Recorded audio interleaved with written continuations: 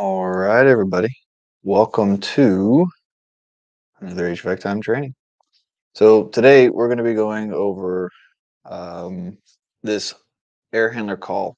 Uh, so what we've got here is we got a chill water air handler with chill water coil, and we're flowing through uh, just a regular squirrel cage blower into our duct.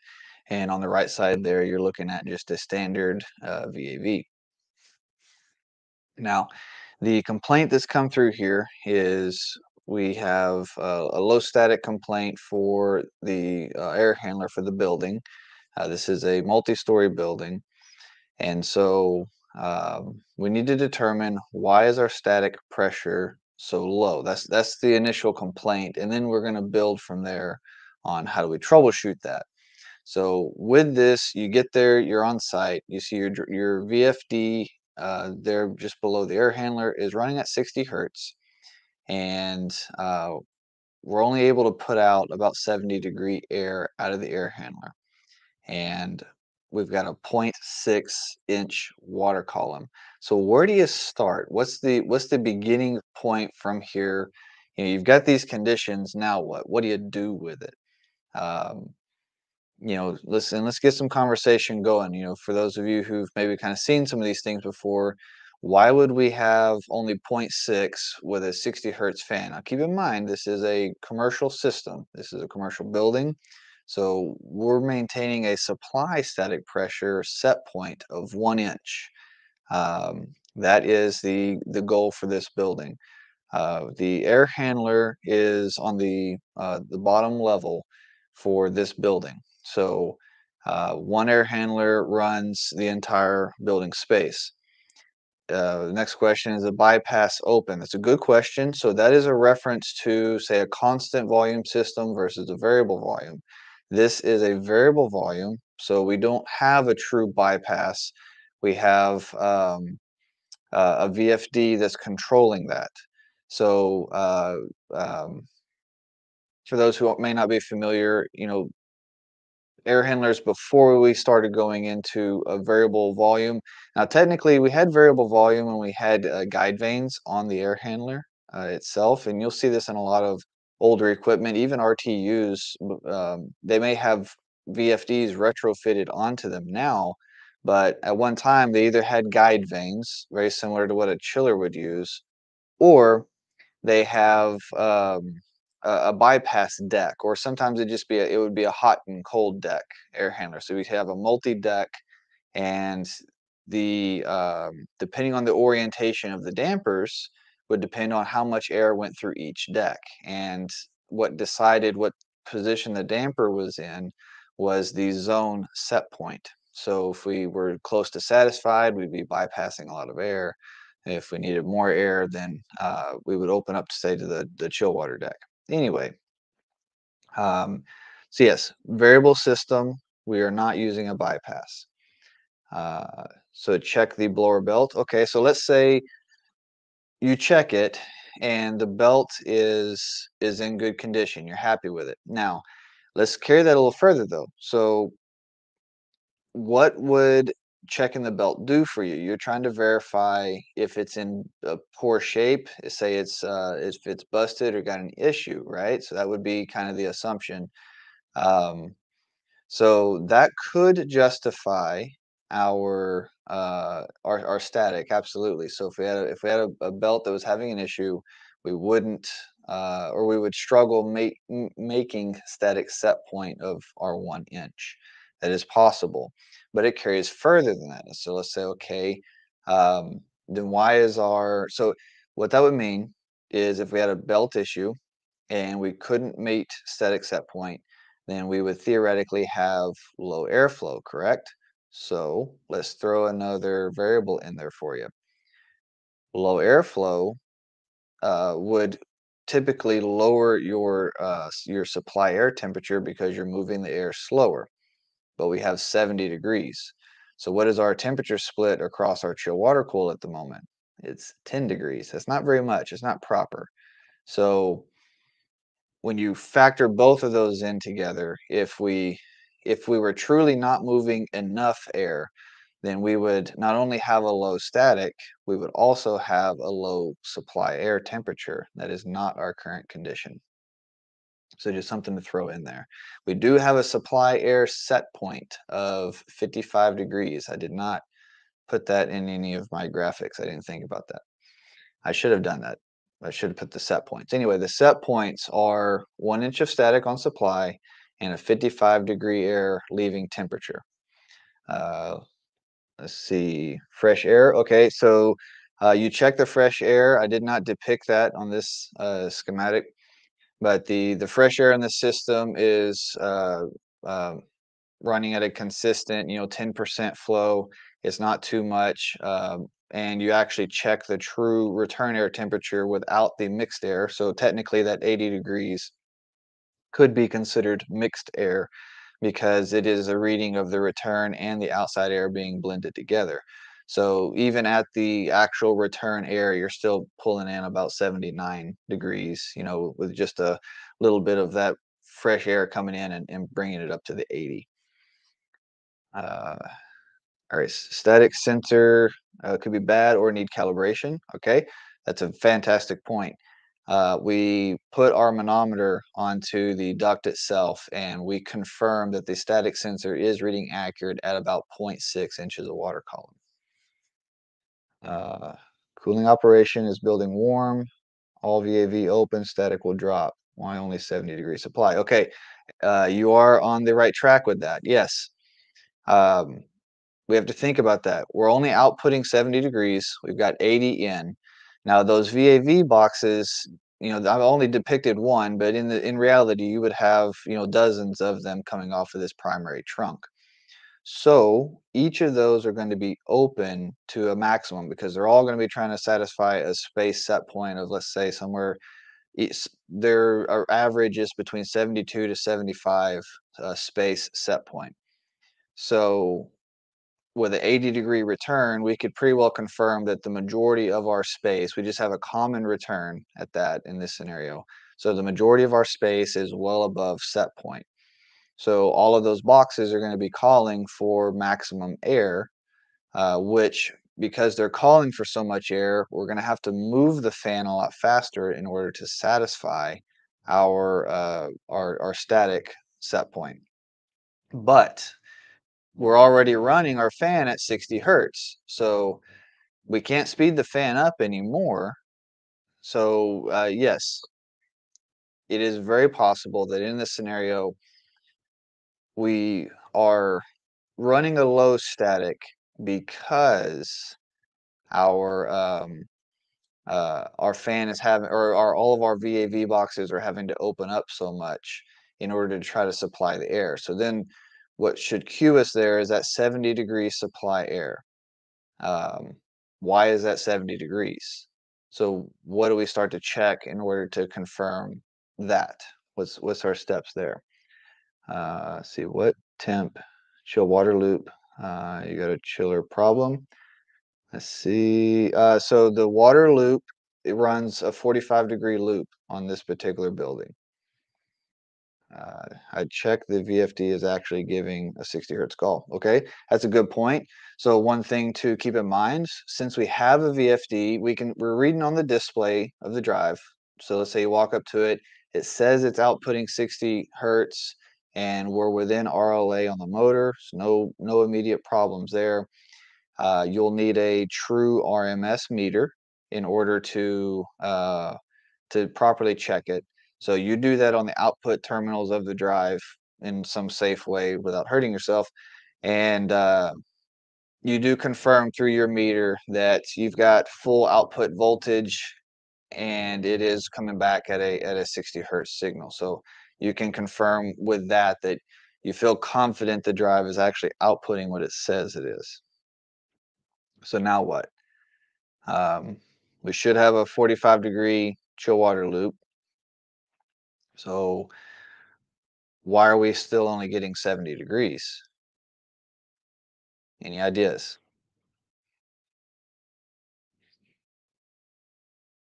Uh, so it's truly 45. That coil isn't flowing right. Valves feeding the chill water open. Excellent question. Yes. So you check the chill water valve, and it says on the automation system. So building like this, you have to think the automation uh, has a front end of some kind. It's going to have a building automation to run all of this together. So it was telling you on the automation that the valve is in full open position at the actuator, and you were able to go and verify physically that the actuator is actually in the full open position and is feeding the water through there. So, actuator is wide open. Now what?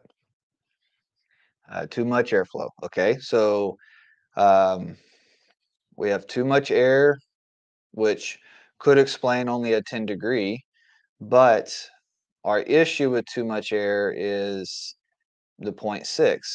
You know, if we were truly feeding enough air for what the system is calling for, why are we only maintaining a point 0.6 water column? You know, why can't we satisfy that? So that would be my argument to, do you have a good reason why we couldn't satisfy static and satisfy our space load even though we're moving too much air? Because at that point you would think, you know, moving too much air, you process more sensible, but you leave all the latent. And in our particular example, our thermostats are only controlling based off of sensible temperature. We're not monitoring humidity in the building. So, yes, I see VAVs are too open. That is correct, but they're open because of what? We can't satisfy set point. So we have to satisfy set point in order to start pulling those back. Um, so we're going to run a much higher fan speed until so that we can supply more cold air to the space in order to start to cool it down to start to allow the VAVs to begin to close. Um, Insufficient blower. Okay. Yeah. Let's see. Dirty filters. Okay, so we think dirty air filters. There's two thoughts to that. First, we do a visual check, and the visual check showed the clean filters. The filters are not that dirty. They keep up with their maintenance on this building, um, at least for their filter changes at minimum.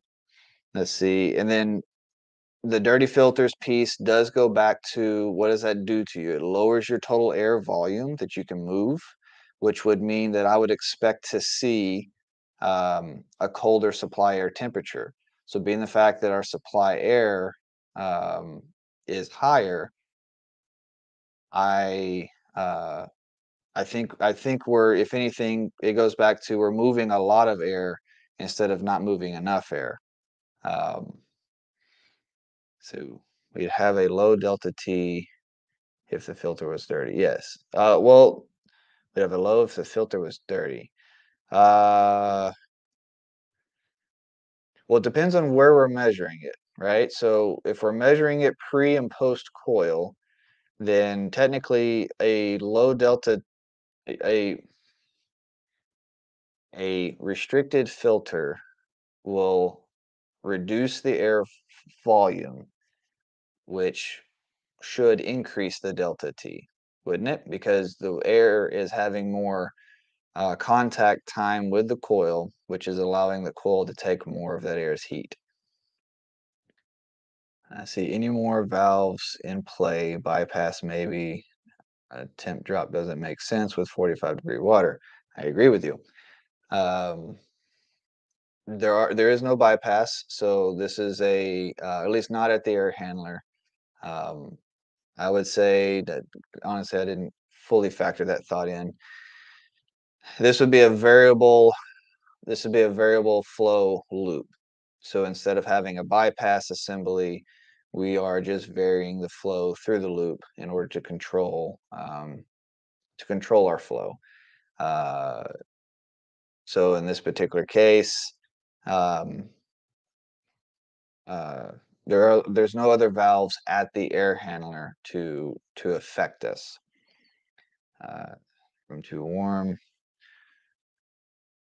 See, is the economizer in the scenario? Oh, yeah, we see that full open minimum, no economizer. Uh, yeah, so the economizer or outside air intake, it's we're saying the same thing, right? It, it would they do the same function. It's just different terminology. Not enough water makeup. Not enough malt. So Tommy, please elaborate a little more. Uh, maybe water flows low. Maybe air inside coils. Okay, air inside the coil is a very valid point. Now, there's things that we can do to um, uh, try to catch that. So the easiest and simplest is we try to purge the air. Now, this is on the first floor of a multi-story building, but we try to purge the air to the system. So you would go to the top of the coil by where the valve is at, and you try to bleed it, but honestly, you don't really get hardly any air back out of it. It's not really a thing.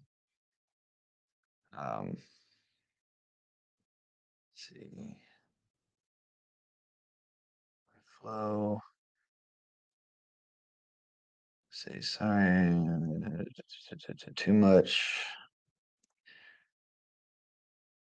High delta, yes, high delta T. Z Rock. I see your correction there. Yes, high delta T. If we had dirty filters. Your water coil is fouled up. So by fouled up, do you mean probably internally? So there's some things we can do to check for that. What would that be? What is the temp post coil? Is there scaling or air in the system? All right, so we're all on the right track. Excellent. Okay, next slide. Bam. Uh, you know what? I just realized I did that backwards. Oops. So imagine the 45 is on the bottom because that should be your entering. And the 28 and the 65 are on top. I just realized my mistake there. Either way, you get the point. Short of just flipping those entering and out and leaving numbers around. There's your loop numbers. So we'll say this particular air handler does not have a strainer. I see a couple of comments referencing strainers. So no strainer on this one. It is a closed loop system, so we don't have any kind of um, storage tank or anything of that nature. So we've got 45 entering at 30 psi, and we're leaving the coil at 65 degrees with a 28 psi. We've already tried to purge air, and the air we purged or we didn't get anything other than just pure water back out the top of the coil. We didn't really get any kind of air, anything of that nature to move. Um, let's see. Let me try to catch up on the comments here. We got a really good chat going here. Keep it going, guys. Uh, is there scale? So could it be the coil is dirty and scaled up, which means low heat exchange? Um,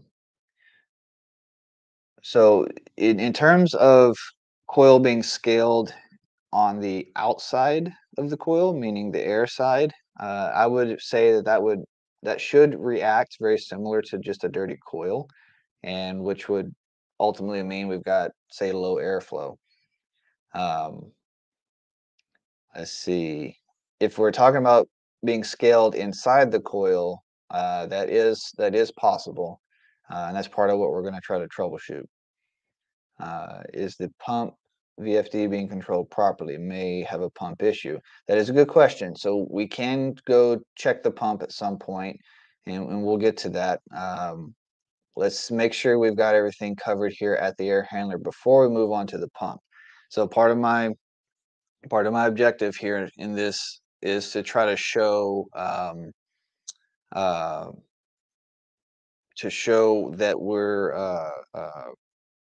going through the full troubleshooting steps. So I'm trying to walk you through the things I would look at. So I want to know as much of this data as I can get while I'm still at the air handler before I start moving to anywhere else in the system, mostly just for efficiency. That way, if things start to stand out to me that might change my mind before I start running circles around the building trying to determine what my problem is. Um, have you confirmed pressure drop according to manufacturer spec? So we don't have, Joshua, we don't have a manufacturer spec on this particular system. Um, so we're going to use just kind of judgment call and based off of some general rule of thumbs. So for me, a general rule of thumb for a coil, typically I want a 10-degree rise across the coil, and that usually is somewhere between 10 to 20 psi pressure drop in most cases. They can be less than that, um, but most cases are going to be around that. So that's what I've got to go off of at this point. I don't have the proper data, so I've got to start making some experience decisions. Um, Yep. Scale up, pressure drop, pressure differential. So you see pressure differential is 2 psi in this particular case. So given what I just stated about, yeah, so pressure drop is low, low. Okay, yeah, y'all are on. I'm starting to catch up. Water is B fast. So I see, Watson, you say the water would be too fast. So let's talk about what happens when we have high flow versus low flow. So in a situation like this, the greater the pressure drop, the more total GPM that will be flowing. The less the pressure drop across the coil, the less total GPM that coil has going through it.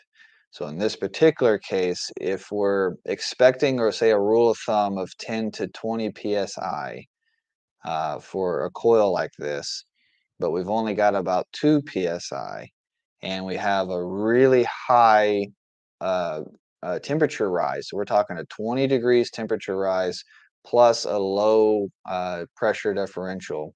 That would indicate to me that we're not moving enough water. We've got a low flow, so at that point, obviously, it's not going too fast. So that's what I'm seeing so far. Analyzing this data, this is what the data is telling me. Starting to think the coil is scaled up internally, or dirty water as in mud like. Okay, so if we did think, because it is a very real possibility, even being a closed loop chill water system, if the chemical treatment hasn't been done properly, then the inside of that pipe will begin to rust, and uh, it'll have a very like orangish, just rust color. It would look like literal liquid rust in severe cases. It's pretty nasty. So if we wanted to check to see that, we could do a flush on the coil itself. Now to do that, then we would have to say close our we it wouldn't be the best thing. We technically would close our entering valve and then try to flush through a valve on the bottom of the coil or in a lower section to see if we could force water back through the heat exchanger um, uh, in order to try to push anything that may be in there out. Now, in a particular case like this, there's I wouldn't suggest doing that for literally flushing the whole coil. You could do that as a means of a test. So you could isolate and then back flush through the coil to test if that coil has any heavy sediments. If it does, you should fairly quickly start to see those sediments coming out into a bucket or something that you would capture that water in. Um, so in this particular case, we do that. Say we try that procedure real quick, and the water comes back fairly clean. Like it's not showing us any symptoms of having a lot of scale. The water's a proper treatment color, so a lot of times it'll be kind of like a pinkish color, right? So we're getting that color back. It doesn't have any heavy sediment or anything else inside of it. Obstruction inside the coil. So I would expect if we had something inside the coil restricting us, like a severe obstruction, then I would expect a much higher pressure drop across the coil. But even though I had a high pressure drop, I would expect to see a really high temperature rise as well, which the high temperature rise would indicate a flow issue typically, but also having, a higher pressure differential would also indicate a really high GPM. So those two things would conflict with each other, but it's not what we have. We have what we're considering a high temp rise and a low pressure differential, um, which would mean low water flow, water inside. I would think pressure drop would be greater. I agree. Um, all right, so we're all still on the same track. Okay, it's good. Not sure. So I think low water flow, maybe inside water, dirty coil is dirty. Okay, so we just talked about that.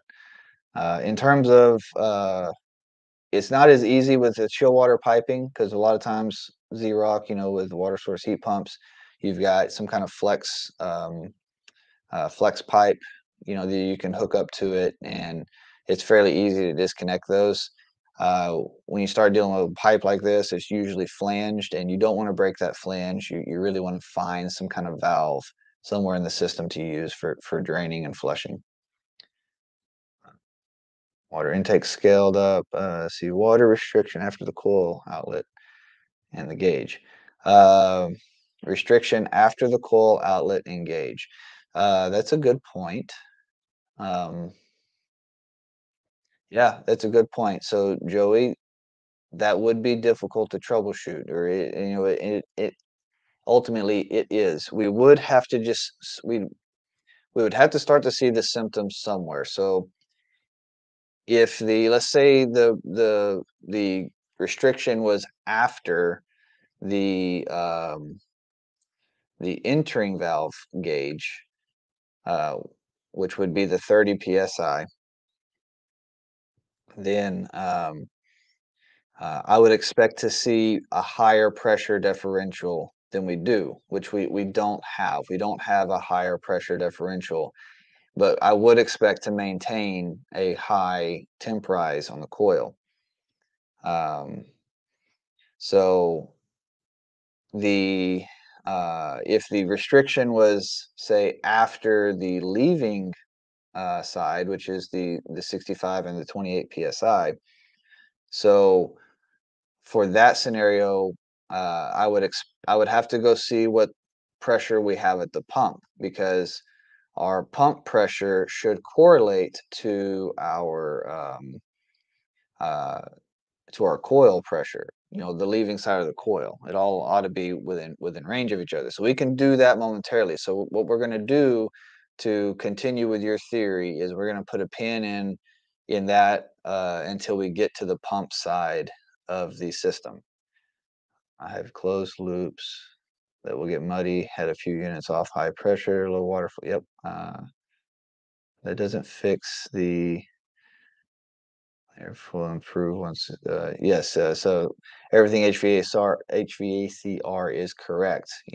At this point, we have determined, and I would say that our static issue, which was the original call, um, is a symptom of a coil issue. So because our coil isn't processing the load properly, which at this point we can say, based off of our pressure drop across the coil and based off of our temperature rise across the coil, that coil is not moving enough water to process our load. So the symptom of that coil is our space begins to get above set point, which is going to force all of our VAVs to open up. And as that happens, our fan isn't going to be able to maintain that 1 inch static with that entire branch system wide open, trying to satisfy the space. So until we start to cool the space more, we're not going to get those VAVs to close down. And so until those VAVs close down, we're never going to get that fan to satisfy static set point and begin to back off. It is common. Yes, we did verify that static is correct. James, I see your comment there. On VFD, did we check the valve isn't stuck or full? Yes, we did check. We did verify the valve and the actuator are opening and to the 100% they're being called for. Sometimes a circuit setter can become a strainer. That is true. We do not have a circuit setter on this particular setup. They didn't spend that much money. So we've literally just we've got a couple of isolation valves. We'll say they're butterfly valves. I don't have them depicted here, but other than that, we've got a chill water actuator controlling flow. That actuator, I'm going to say, is just another butterfly valve. So nothing fancy, nothing out of the ordinary. I might have missed it, but did you say the valve is very? Yes, I did. Yes, the valve is verified open. In the water TXV. Yeah, that's a good one. Okay, all right. So I think we're all on the same pressure, gee whiz. We're all in the same line of thought. We don't have proper flow. We don't have proper pressure. Something is happening on our chill water side. So we look at the building as a whole, we see that we're working on the first floor. This one air handler is serving all 4 floors of the building. There's a main trunk that comes out, it hits all the first floor, and then it goes up the side of the building and hits the other 3 floors as it goes up. This is an actual design. I would say this is an older design. I don't see many new buildings being done this way, but I've definitely got some older buildings that this is their literal setup. So we see that our pumps and our chiller are on the roof. So there's some things we have to think about there in terms of elevation and head weight. So what thoughts do we have from here? What are we expecting once we get up to the roof and we see where the pump and the chiller is? Um, See, I think checking water pressure at the pump. Yep, checking that the pump's VFD is on. It's up. Check valves. I will. If all the other units are cooling properly, I would generally indicate that the pump is pumped. Okay, all right. So we're on the same track here. We're on the same track. You're doing a good job, guys. Keep walking through it. Don't let it go. So we get to the pump. What do we need to know? We need to know what our pressure is doing, right? So we've got our inlet coming in on the suction side. We've got our outlet going out, and we get our gauge readings at 1 psi entering and 12 psi leaving. Now, I made a comment earlier that our pump entering should be, relatively close to the chill water coil's leaving pressure. Now, that chill water coil's leaving pressure was 28 psi, right? So why do I have 1 psi? Now, you mentioned earlier that um, Joey specifically mentioned earlier that what if we have a leak or a restriction after one of the gauges? So is that our condition here? Do we have a restriction after the gauge on the leaving side of the chill water coil between that and the pump? Anybody have any ideas? Let's see, check valves. Well, if all the other units are cooling properly, I would generally indicate that the pump is pumping correctly. Okay, so Joshua, I would agree with you, except and I know I've covered a lot of ground here so far, but this is the only primary air handler for the entire building. Um, See, low water pressure on the roof, PSI says otherwise, faulty gauges. Okay, so that's a valid point. Don't trust the gauges on the system. Use your own. I agree. You do that, you do confirm though that the gauges we're seeing are reading accurately. Even with your gauges that you trust, you hook them up, you thread them into the 1/4 inch ports, and you get the same readings. But that is an excellent just proof of the readings. We need to make sure that what we're reading, the data we're taking in, is accurate. Bad data in, bad data out. If every unit in the building's cooling, that gives issues on the first floor. Okay, so Z-Rock, I think you're uh, probably getting back to, is there a restriction? So why? Somebody explain why our air handler leaving is 28 psi, but our pump entering is only 1 psi. We need to. There's a huge disparity here because there's something else that should stand out to you as well, and that's the supply side. What's your supply side pressure versus what it was at the air handler? Something doesn't add up here.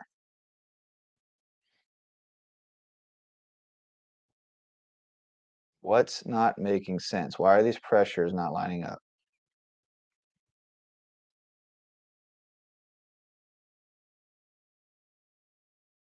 Strainer at the pump is cavitating. The pump is cavitating. It is.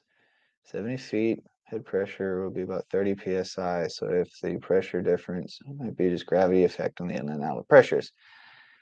Good job, Joey. Yes. The rule of thumb is, at least the one I go by, I think the actual number is like 6 point, was it 7 or 8, something, something per what I think 15 feet of elevation.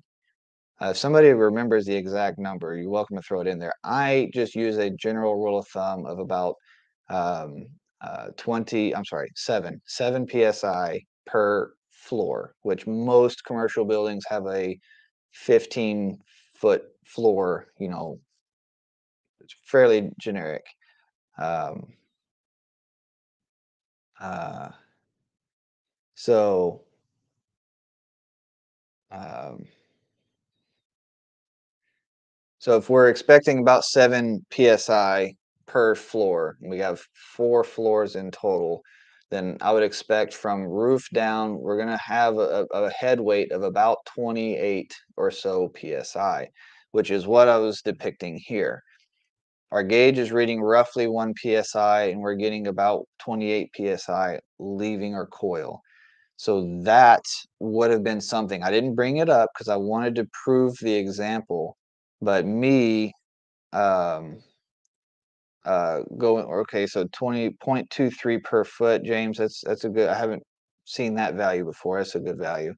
Um, but so me, that would have been something that stood out to me early on, but that's me with experience. So you coming at it without that standpoint, because that was one of the questions that never got asked, or at least I didn't see it in the comments of, well, how tall of a building do we have? What is our head weight that we're dealing with, and where's the pumps even at? That part never came up. So that would have been one of my earlier questions, having experience with this. Um, that could have really sped up your troubleshooting process and time on this particular system. Is okay, what is my pressures? What are my pressure drops? 28 psi. Okay, that's interesting. What is my head weight? Oh, my head weight is about 28 psi worth of head. I don't have enough pressure in the system. Um, so that's the disparity between those, if that didn't stand out.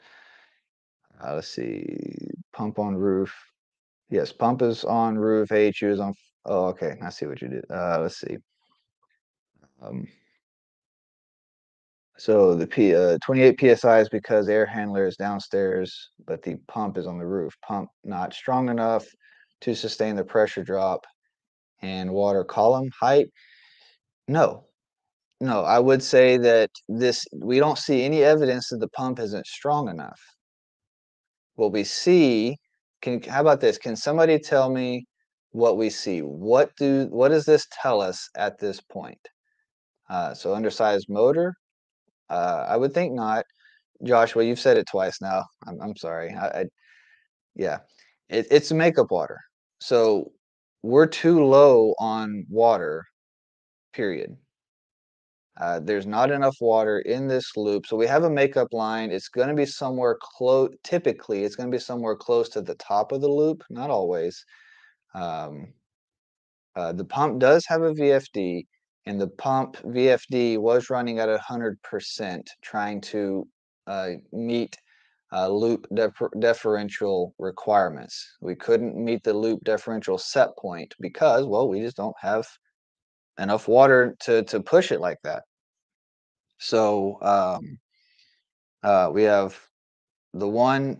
So the makeup water should always be piped into your entering side or your return side to the pumps. And my personal preference is I want to see I want to see my entering side of the pump with it running. All of this is while running. I want to see the entering side of my pump or the minimum pressure on the system to be about 10 psi above uh, um, my head weight. So in this particular case, I'm at the roof with the pump. Okay, so we're up here at the roof, and we're seeing we should have no head weight from here. You know, the pipes aren't going up doing anything crazy. We're just coming out. We're going through. We're pushing through the chiller, and um, we're everything is standard here. So our head weight should be about ultimately roughly 0 psi. So I want to see about 10 psi um, coming into the pump, and um, uh, with that, I want my pressure regulator, my makeup valve regulator, to be set at about that 10 psi range. So let's say we walk over there, and what we determine is just is out of calibration. So thing we see all the time, most of those pressure regulators, they have a little locking nut on them. Just due to natural vibration, those things will back off, and eventually, because they loosen up, it'll let that adjustment stem kind of just over the years rattle out of place, and then eventually you get to a point where uh, we just, whether it be somebody bleeding water at some point, something happened and we lost the water in the loop. And once that happened, that valve wasn't set correctly anymore to replenish the water. So we just go over there, we calibrate it, we tighten down our locking, and we get our pump up to about 10 psi entering, which allows us to push to about 30 psi on the leaving side. So now we've got flow. Our pump drive is able to back down because we're starting to meet our loop set point requirements. So now what do we expect? What do we expect from here?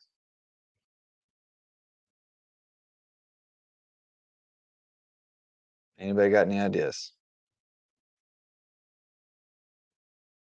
Fill her up. PRV failed on makeup, yes. Any ideas? What do we want to have happen, right? What do we, yeah, pretty much. That's it, Frylock, Michael. We expect it to work. So from here, what we would, what my expectations would be, again, my entering and leaving are um, uh,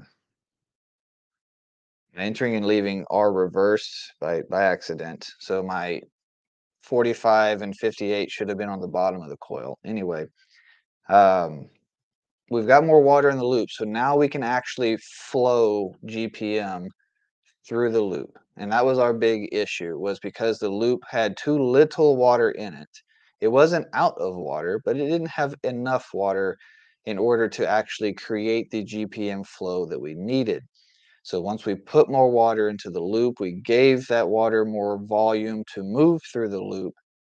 That allowed us to start processing the coil down better. And let's say after about an hour's worth of runtime or a couple hours worth, we start, we immediately, so the first things we would see is our pressure drop would improve across the coil. And because of a high load, we might still see a little bit of a high rise, but instead of being 20 degrees, it might only be 12 or 13, 14 degrees across the coil, but that's with the hot pull down. So as our pull down happens, our supply air goes from doing about 70 degrees to about 60 degrees, which is much closer to what we would expect it to do. As that 60 degrees starts to push into the space, after a little bit of time, our thermostats start coming down, the space starts cooling down, our return air starts cooling down a little bit. Then we're going to see those VAVs start to close off, and they're going to start to satisfy because, hey, we're starting to come up on set point. I don't need as much air. So as they begin to back off, that allows our static pressure to build in the system, and we're going to start to meet our set point of 1-inch water column. So once we hit that set point, then the fan can slowly start to back down as the space begins to cool down. So that's how we are able to get the fan back to 50 hertz. As the fan is able to back off and we're making static set point, we're going to see that our supply air is also able to meet set point at 55, which is going to result in our chill water valve being able to back down even more, um, to allow just to restrict flow so that we maintain our supply air set point instead of overshooting, which is not good for the chiller, which is then how we end up getting where we're floating at about a 10 psi drop across that coil with a 10-degree rise with what I would consider to be a moderate or a full load, not a hot pull down load of 80 degrees, but we've got a full load of a 75 in, a 55 out, and everything able to maintain. And 50 hertz on the VFD to maintain 1 inch of water column would still indicate that we've got a decent amount of load on this air handler. Um, being still needing to run 50 hertz just to maintain our set points. So like I said, this might take a couple of hours to start to see these numbers. Your drive may continue to run at that 60 hertz, and you may not meet static set point for another hour, hour and a half, 2 hours. But the very first indicator that you've done something right is going to be your pressure drop across the coil, your temp rise, and you're going to start to see your supply air lower down. You're also probably going to see your chiller is going to thank you for it, because what we didn't talk about is whatever symptoms the chiller was having, because, well, it didn't have much GPM either. But that was a separate service call. And honestly, the customer didn't even realize their chiller was acting weird because, well, they were still making 45-degree water, despite the fact that it was screaming off the edge of the roof. They don't catch that. What they caught was, hey, my building's starting to get warm, and my main air handler can't maintain static. Something's I've got an airflow problem. Something's wrong with my airflow. When in reality, you had a water flow problem, and we need to correct that. So that was today's exercise. Hope you enjoyed it. I find these fun. This is a good one. Uh, Any final thoughts? Any final questions? Otherwise, we're going to call this and move about our day. I still need to go eat lunch myself. Final questions, final thoughts. Anything I missed? Does anybody have any added words of wisdom to throw in here before we drop out?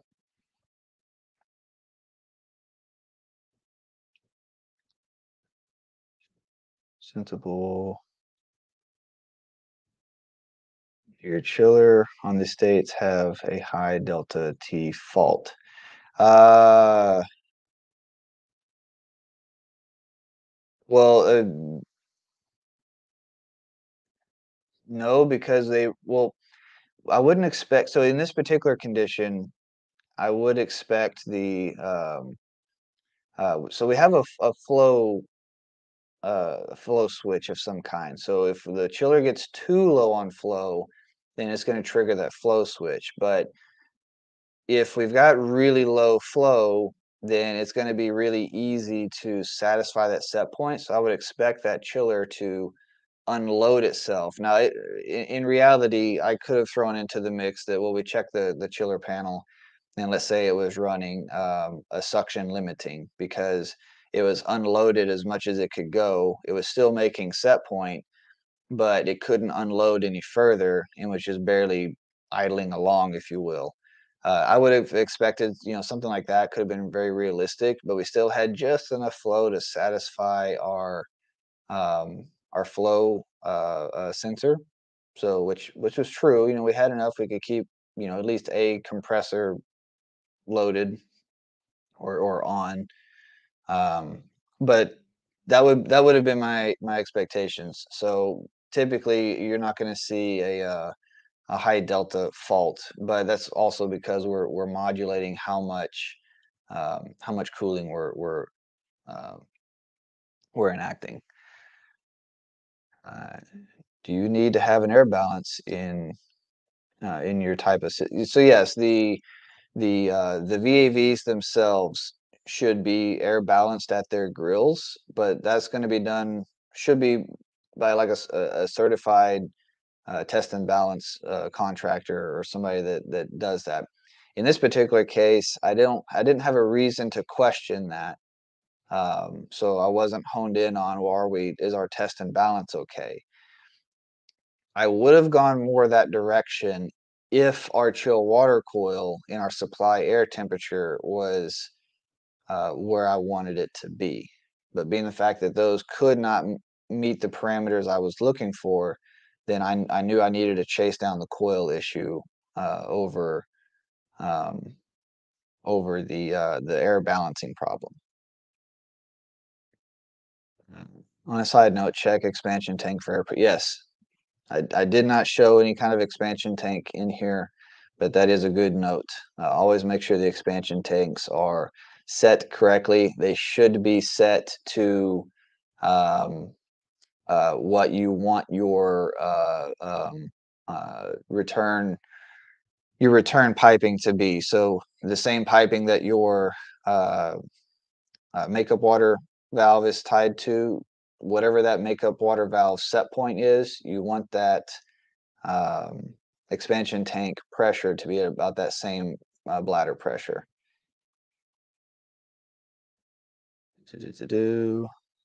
I have flow switch, differential switch, and high delta T protection faults as well. Yeah, yeah. The high delta T, I wouldn't. It's not something we commonly see. I've seen where the BMS cycles VAV zones to bring load down. It can, it can. I mean, it's something they could program in.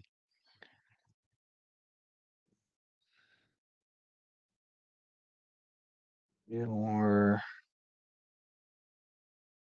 so yeah, I mean, in terms of the residential questions, so I'll do some lighter systems in the future. This was just kind of today's example I chose to go with. This is a APS Air Performance of Central Texas oriented training. This is the focus, and so what we do is heavy commercial service. Now we have regular split systems and we have smaller systems, so we'll talk about those.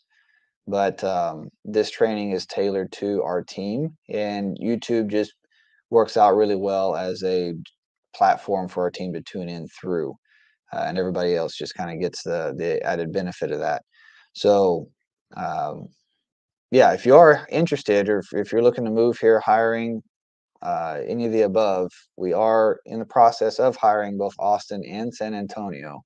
And you can go to aps-centraltx.com. We have a join us tab in there where you can send your application in. Really like talking to you.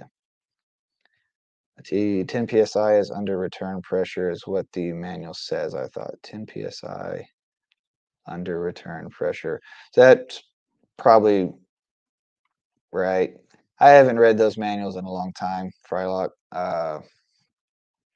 I usually set mine pretty close to where I set my makeup valve, but the actual books may you're probably right, just slightly under that set point. Well, actually, I say slight. I don't know that that makes sense to me either. I'd have to just go back and look at the books. Um, Okay. All right, guys. Appreciate y'all. Y'all have a good day. Stay safe out there. It is still hot.